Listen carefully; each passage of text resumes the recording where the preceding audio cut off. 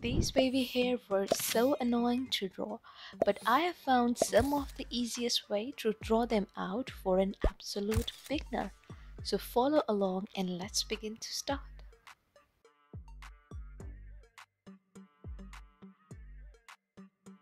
Step number one is block out the main shape. The key to drawing hair is to break it down into simple shapes. So that's why I'm using here a lighter pencil such as mechanical pencil to sketch out an initial outline of the overall contour of the hair. So this should be done very lightly. Step number two is sketching the forms. After the basic contour sketch, I'm going to enhance it a bit more by sketching the forms that represent the individual clump of hair by giving it depth. So that's how you can modify your basic sketch, which is ready for the further details. So take your time and draw the fundamental forms that you can make out of the photograph that you are using as a reference. Imagine each of the subsection as a separate piece of a puzzle that must be assembled. Step number three is lighten the outlines. So before going into the further details, I'm using a kneaded eraser to lighten up the sketch. Step number four is indentation. Now I'm using the technique which is properly termed as indenting or impressing. The outcome of this technique is a pristine white parallel sided line with a sharpness that erasing cannot obtain. I'm using the indenting tool which is a wooden one. You can grab the nail art tools for this. Only make sure that you're following the hair directions using a reference image. Step number five is guidelines for the pre-shading. Firstly, I'm going to shade the base layer with the directional shading using the reference image. Here you can see that I'm trying to build each clump of the hair individually with an eraser, stump, graphite all together rather than going all in the whole hair. Step number six is shading. At this point, to create a depth in the hair, we need to shade light, middle, dark tonal values. So for that, I'm using here in first with the outline of the dark areas of the strands and then adding the blended base layer of the graphite. You can draw shapes for the highlights and leave these areas blank so the white of the paper comes through. Step number seven is bow. For the bow, I'm using a mechanical pencil for shading a base layer of the bow. I'm blocking in with the lighter shade and slowly building the darker values using the reference image. And the pencil I'm using here is 6B to make it stand out and pop.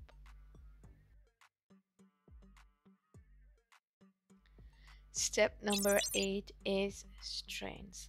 Moving back to the shading by working on the strands. So I am overlaying the texture of the hair by using a mechanical pencil for the sharp lines on the top of the base layer. So I'm using here a darker pencil in such a way that it looks natural, realistic, and very textury.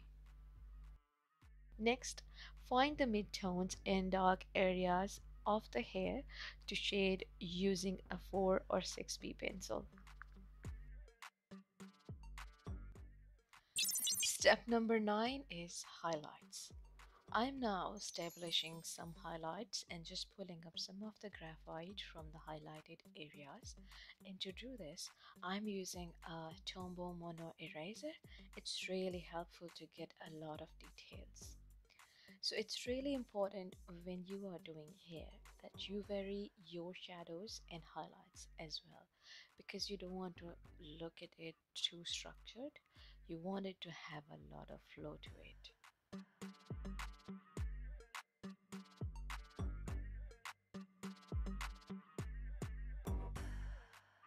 Step number 10 is shadows. As I'm just working in layers, that's why I'm deepening up the shadows to add just a contrast. So I'm going in with the darker pencil along with the blender to establish the shadow. I'm just making sure that I'm going in with the direction of the hair. So I'm only working on each clump of the hair because hair is such a large mass that you've got to draw. There's a lot of different areas that you need to focus on. So it's really important that you break it down into these sections rather than just doing it all in one go. It will be a bit overwhelming. So I'm slowly building up the layers by just applying a lot of pressure onto the pencil. And this will help you to avoid the shine as well.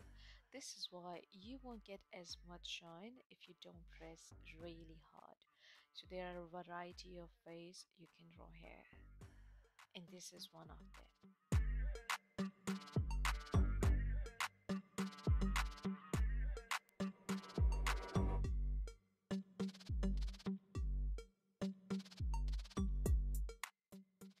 Step number 11 is texture. Once we have depth in the hair, then we can think about the overlay texture. So for that, I'm using the Posca Uni Ball pen along with the blender to add the bright highlighted strands. So I am redefining each of the lock of the hair by just making sure that each lock of the hair has enough details to work on.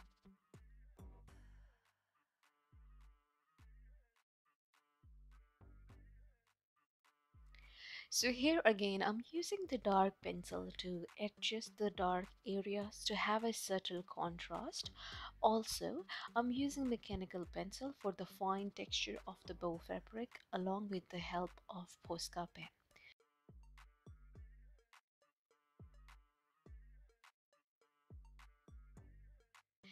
Then I'm using the black colored pencil and a Tombow eraser to adjust the darks and lights.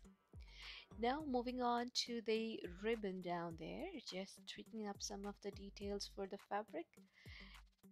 And then last not the least, while using the Posca pen for adding up some of the overlaid flyaway strands and then smudging them up with the blending stop to get a realistic look.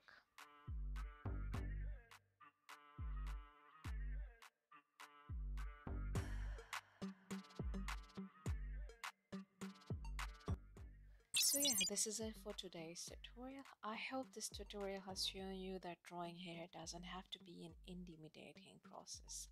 The steps are essentially the same, however the shapes and the tonal values will vary.